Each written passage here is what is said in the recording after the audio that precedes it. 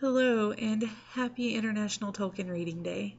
My name is Elizabeth S. Tyree. I am the proprietress of Here There Be Dragons.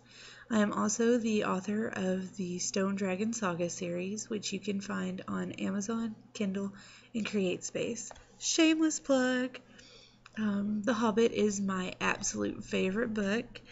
I read it for the first time in third grade, and today is just a wonderful day. It was started to be able to take Tolkien and just integrate him more into the school libraries and library reading groups, etc., so that kids in the new generations can have that integration with the Middle Earth fantasy series.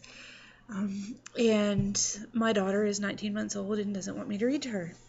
She won't sit still long enough for me to tell her what a hobbit is. If it's not Curious George, it ain't right. So I decided to make my very first video blog and just read you a couple of paragraphs out of my first big girl novel. All right. In a hole in the ground there lived a hobbit.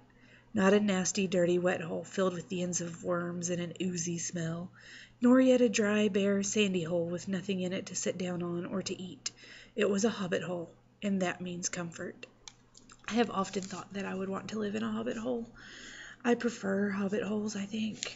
When I was little, I told my dad I wanted to live in a cave. It's basically the same thing, but nicer. All right. Here is the song that the dwarfs sing at their first meeting with Bilbo. Chip the glasses and crack the plates, blunt the knives and bend the forks. That's what Bilbo Baggins hates. Smash the bottles and burn the corks. Cut the cloth and tread on the fat. Pour the milk on the pantry floor.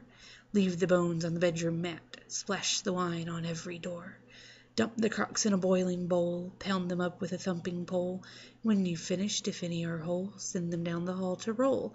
That's what Bilbo Baggins hates. So carefully, carefully with the plates. Okay, thank you for bearing with me for the whole 2 minutes it took to get that out.